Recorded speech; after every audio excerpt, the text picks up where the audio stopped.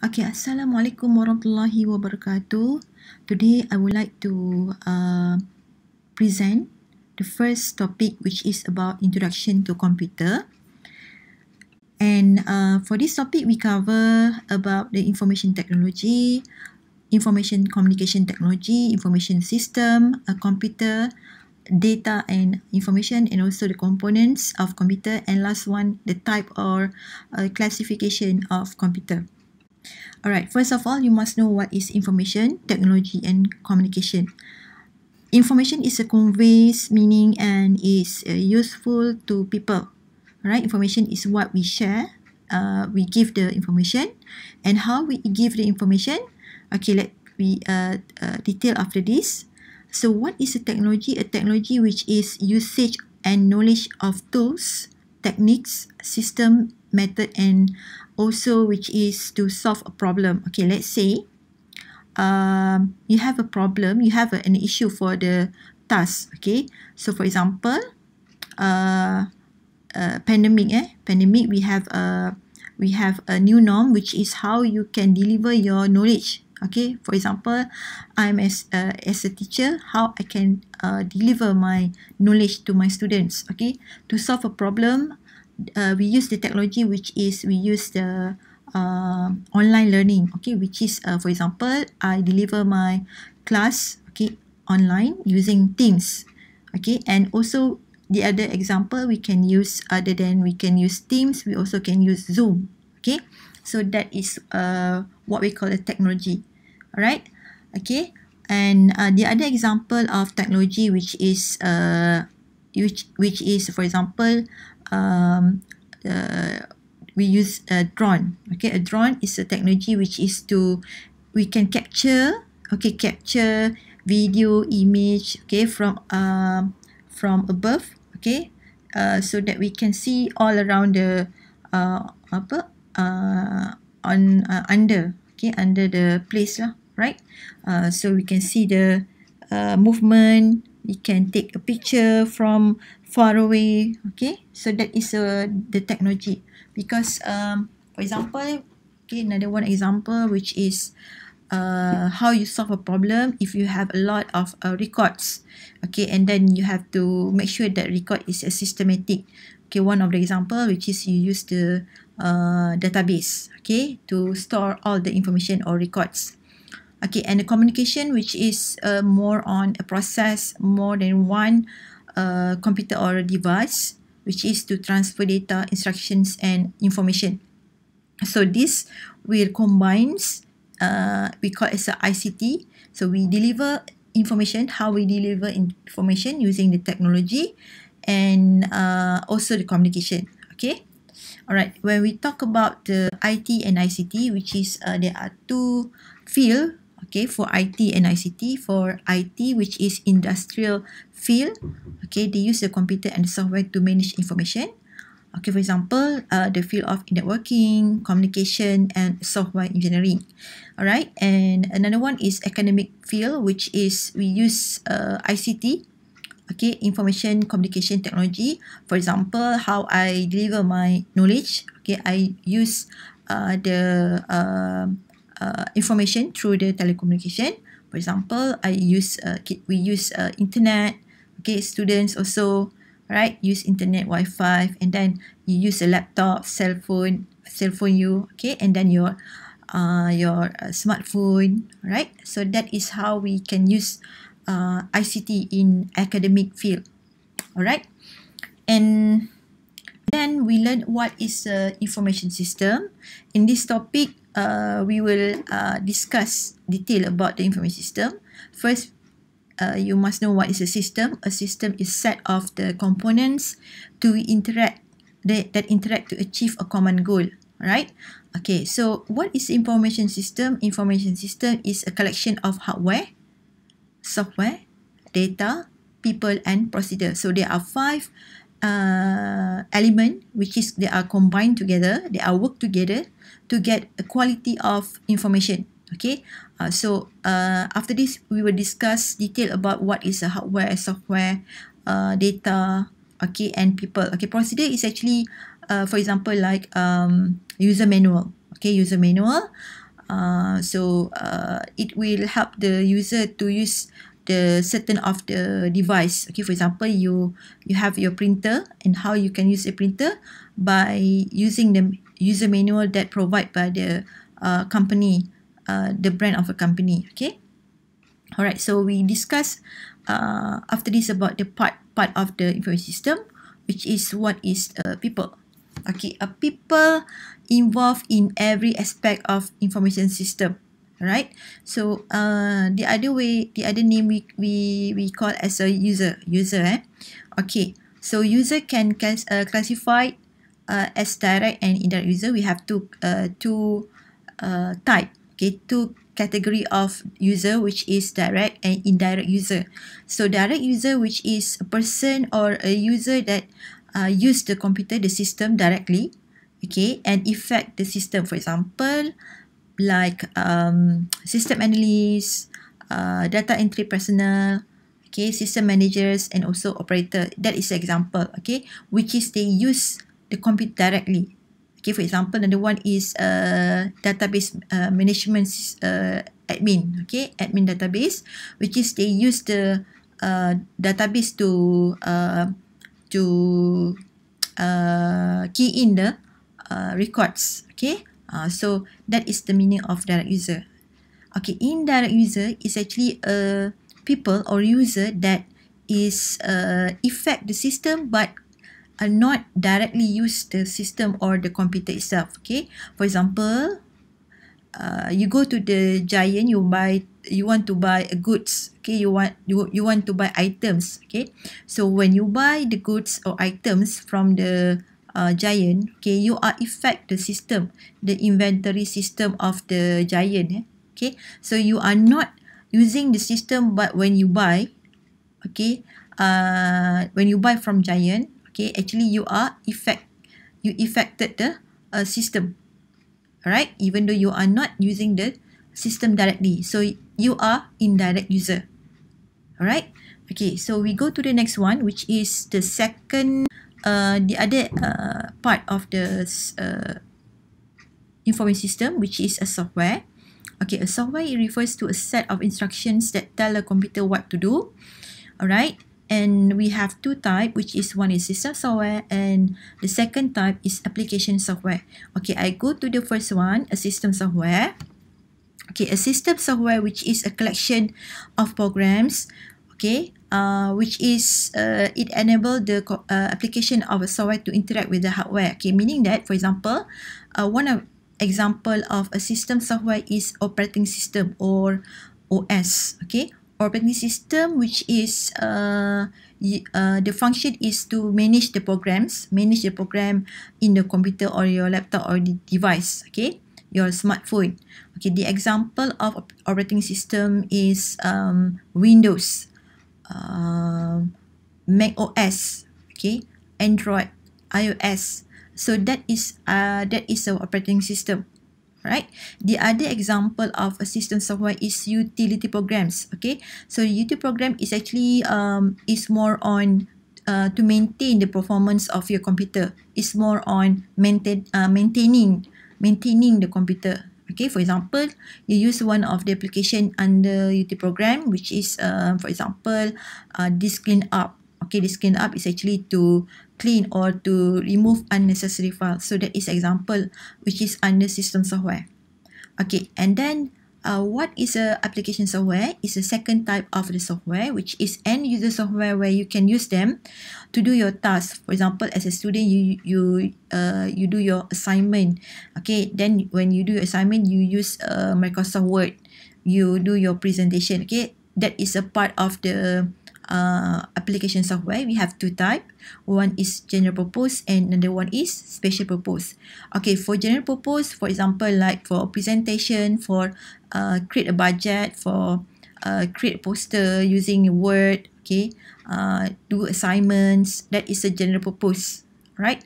And for special purpose is actually more to for expert, okay, expert of using the application. For example, you expert, you want to edit the photo, you want to create a video, Okay, so you use this kind of the software, for example, like Photoshop. Okay, so if you watch one of the animation movie or a movie which is for example like Transformers, you can see that the movie looks very real, the characters, okay, the robot looks very real, okay, because they use a very high technology of video, okay, animation, okay, which is they use the technology of motion capture. Motion capture is actually a technology which is the actor will wearing a suit, okay, a suit which is the suit have the sensor, so when the actor acting in the studio, so it will sense all the movement, okay, and it looks very real.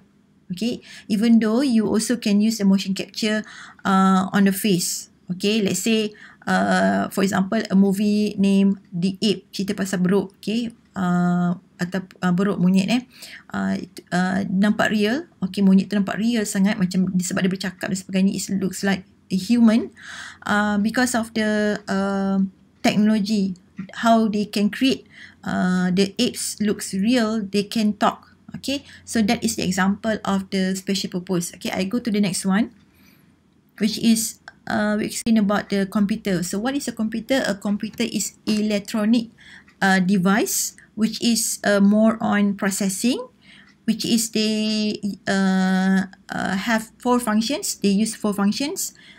They work in 4 functions, which is the first one, input, okay, processing, outputs, and also store. Okay, first thing, what the computer do, they will get data from the user. The user will input the data, and then after that the data will be processed. Data and information will be processed by the computer, and then there will be after process is output, display the output. Okay, and also the computer also can do for store the data and also the information. So there are 4 functions, major functions of computer. Okay, alright. And then what is the data and information? Data information is actually a collection of unprocessed item, which is raw facts. Okay, for example, like image, picture, text, numbers. Okay, for example, like names. For example, like nama Luqman Hakim, date of birth. Okay, 25th March 2011. Okay, and what else? Address. Okay, so that is what we call the data. Okay, information is actually the combination or the collection of data which will be in a group, okay, in a one group, so it will represent in a meaningful design. For example, like a birth certificate, right? Okay, so in a birth certificate, you can see on the paper, on the birth certificate, which is there are a name, your name, your number of certificate, okay, address, your mother's and father's name, and also date of birth, okay, where you born, okay, the place of birth, okay, so everything will be on the certificate. So that is what we call the information. The other example is receipt. Okay, when you buy something from a shop, you get a receipt. So when you look at the receipt, you can see on the receipt they have the price, items, number of items, date today, okay, and then the cashier's name. So that is the what we call the information. Okay, and then okay, binary language. Okay, binary language is actually the computer process, how the computer process by using the binary language, which is the process by the computer itself. Okay, so the binary language consists of 2 digits only, which is a 0 and 1. Okay, 0 and 1, and how the computer process using the binary language. For example, okay, each of the characters, numbers, alphabet represent 1 byte. So 1 byte equals to 8 bits. Okay, in 8 bits, in the 8 bits contain 2 digits only, 0 and 1. Okay, for example, for ICT, there are three alphabet. Okay, ICT. So meaning that each of the alphabet represent 1 byte. So here we have 3 byte. Okay, we have 3 byte, which is represent 8 bits. So each of the byte is 8 bits here. Okay, not more than 8. So every characters, numbers, symbol, okay, alphabet, they represent 8 bits, not more than 8. So 8 bits, okay. So if you look here for I01001001, C01, okay, and 01000011, and also T01010100. So there are 24 bits. How to calculate? 8 times 3. Okay, so 24 bits equals to 3 byte, not 8, 3 byte. Okay, you have to correct this one. Okay, 3 byte, which is contain 24 bits, right? Okay. Now we go to the components of computer. Components of computer, which is hardware. Okay, hardware is actually an electronic and mechanical components, which is you can physically touch. For example, like monitor, printer, keyboard, speaker, okay, and also scanner. So that is example. And we will discuss about input, output, a system unit, storage device, and also communication device. Okay, so if you look here, this is what we call the picture of desktop computer. We discuss about the component of computer, which is also a function of computer, which is input, output, processing, and storage. So how they manage, how they deliver, okay, each of the process. Okay, the first one, input device. Okay, when the computer function, which is they get the data from the user, which is input. How they get the input from the input device. For example, like microphone, mouse, keyboard, scanner. Okay, so these are the example of input device, which is received by the computer. Okay, alright. So that is the function of computer, which is receive the input from the user.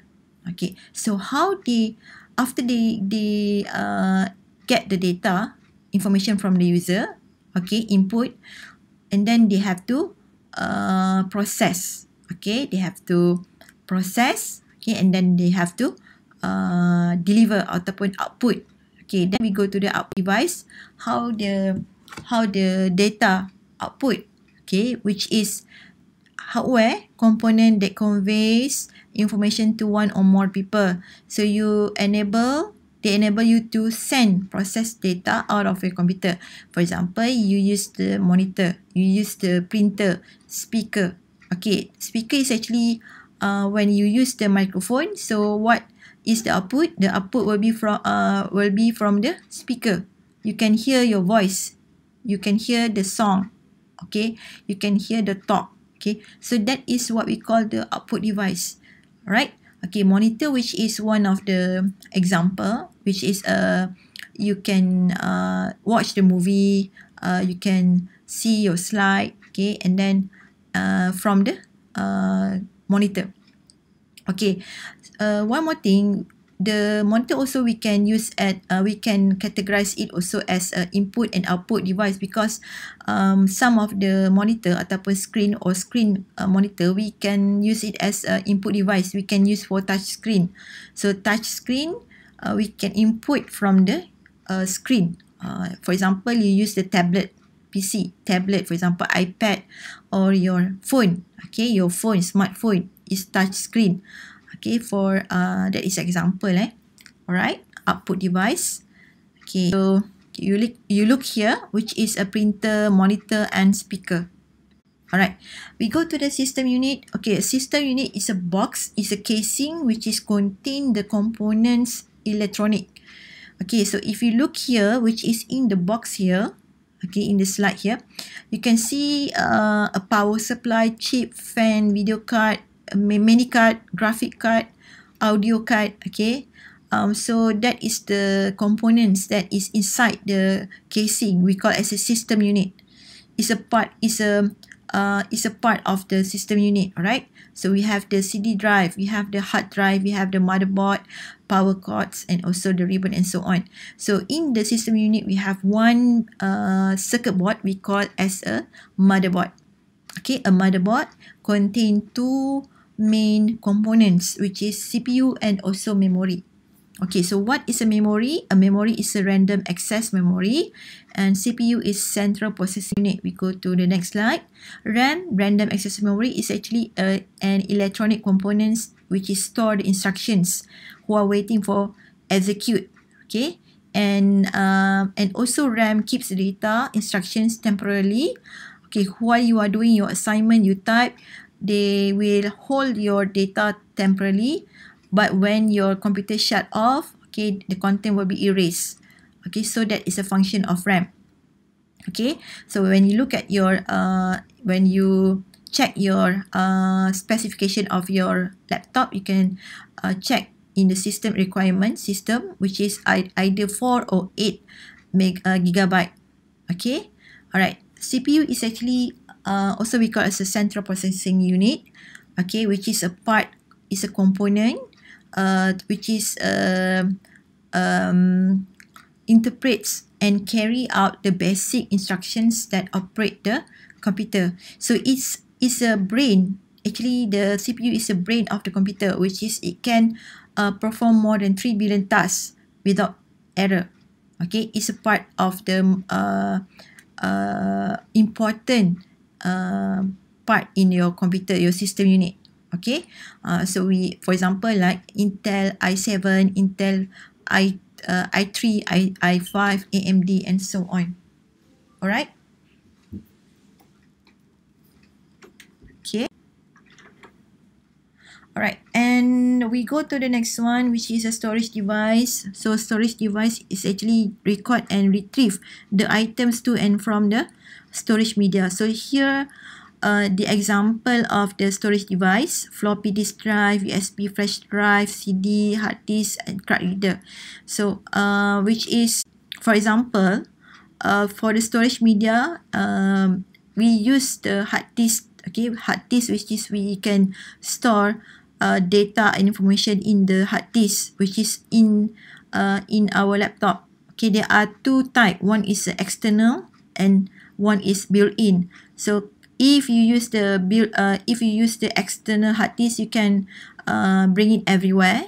Okay, it's a mobile. But for built-in, it is stay in the laptop, your laptop or your phone. Alright, your laptop, your computer. Okay, so the other example that we always use is the what we call the flash drive or pen drive. Alright, okay. Another one which is a CD drive, which is also not used already, but still used. Okay, and what you see here, the square one, the square black square, that one is what we call the floppy disk. Okay, but we are not using it anymore. Okay, and another one is a small square, the one we call as a memory card. Okay. Okay, these are the capacity for each of the storage. For example, like hard disk, it can be up to 2 terabyte, and also the flash drive, it can be up to 64 gigabyte. Okay, byte is the smallest number. Okay, a smaller size, and terabyte is the highest. Okay, which is a terabyte TB. Okay. Alright, and then another one part in computer, okay, which is more to communication. Okay, communication which is occur over the transmission media. Okay, such as we use the satellite, Wi-Fi. Okay, and also another one is non-wireless transmission, which is we use the cable and also telephone line. Next one, this is the last one, which is a type of computer. There are 4 types, which is supercomputers, mainframe, mini computer, and microcomputers. Okay, each of the computer, they are level, the highest level, the second highest level, and also third and fourth level. Okay, we are going to discuss one by one. The first one, which is supercomputer. Okay, before that, these are the a little bit history about each of the computer, which is in 1964 founded in US. Okay, which is they use the supercomputer. And for mainframe is 1946. Okay, mainframe. And for mini computer founded on 1965, and microcomputer 1975. Okay, alright. I already shared in the Telegram group a video about the evolution of laptop. Okay, starting 1975. Alright. Next is what is the first type of computer is supercomputer, which is a very fast, very powerful, and also the most expensive supercomputer, because they have to process more than 100 trillion instructions in 1 second. So meaning that they can use for a large calculation skill. Okay, mathematic calculations. They use the to measure the underground. Alright, using the calculations. For example, who use the supercomputer? For example, like aerospace. Okay, for a large scale simulations and application in medicine, automotive design, weather forecasting, and also nuclear energy research. Alright. Okay, so next one, the type of computer is the mainframe. Okay, mainframe computer is actually a second large and also expensive computer, and this kind of the mainframe normally used by bank, because they have to store, they have to process more than 1,000 or billion of the customer data. Okay, or the employees, and also they have to manage the 1,000 of items in inventory. So that is the function of mainframe. Okay, one example that provide by the bank, which is bank services, which is they provide ATM machine. Okay, for your information, ATM machine that provide by the bank is actually is a mainframe computer. So user can use the mainframe, the ATM machine, to withdraw the money, okay, and other transaction using the ATM. So ATM is a part of the mainframe computer. They are using the same process as a computer. There are 4 functions. The same function, which is input, process, output, and storage. Right? Okay, the third type of computer, which is the mini computer. Okay, a mini computer is a centralized computer, which is several used for the dumb terminal. Okay, so meaning that mini computer sometimes used as a server.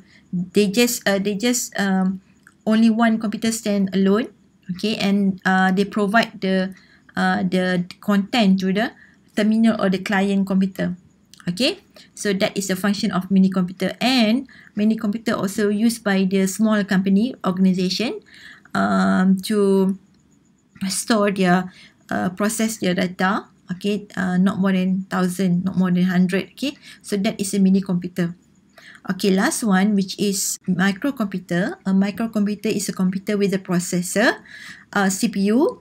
Okay, for example, like a desktop computer, notebook, tablet, and handheld. Right? So this is a desktop computer. Okay, desktop computer. Desktop computer, the function is same as laptop, but the different with the laptop, of course, the size of the computer is large size and heavy, and suitable for you to use it only in one place. Okay, it's not suitable to bring it everywhere like laptop, but the function, the specification same. Okay, and of course about the price more cheaper than the laptop. Okay, the price more cheaper than laptop. Okay, so this is a desktop computer. Okay, this one is a laptop or your laptop or notebook. Okay, and it's more practical, which is you can bring it everywhere. You can make it as a mobile laptop. Okay, mobile device. Okay, alright. The function also same as the desktop computer, and it's quite lightweight and also powerful as same as the desktop computer. Okay, alright. Okay, next one is the tablet PC. A tablet PC is a special type of the notebook computer. For example, like iPad, Samsung Galaxy. Okay, which is you can use it also as a laptop, which is you can bring it everywhere. It's a mobile device. But the different with the tablet PC, which is they use this touch screen. Okay, and also we can use a stylus pen. Okay, so it's quite also practical. Okay, you can keep in the bag, in your bag. Okay, and also you can attach with the keyboard. Okay, so when you attach with the keyboard, it looks like a laptop.